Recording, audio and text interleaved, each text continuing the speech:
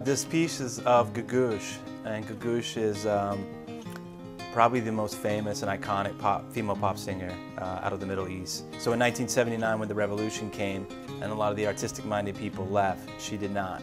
When the revolution happened, they basically outlawed any females from singing, performing.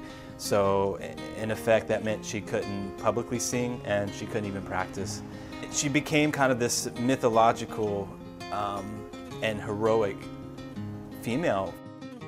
This is a silkscreen. So if you're familiar with Warhol's method of creating these silk screens, that it's the same style. We did about 20 posters and picked the best two to give to Googoosh and this guy, because red's a color, dark brown's a color, green's a color, skin tone's a color, and then this is one color in itself. So we bled two inks together, and at the end, like to add just like this other kind of nice accent, I came in and I hand painted all of these blue touches here, as well as on the necklace here. I did just something to give it just a nice a little bit of a 3D effect to it.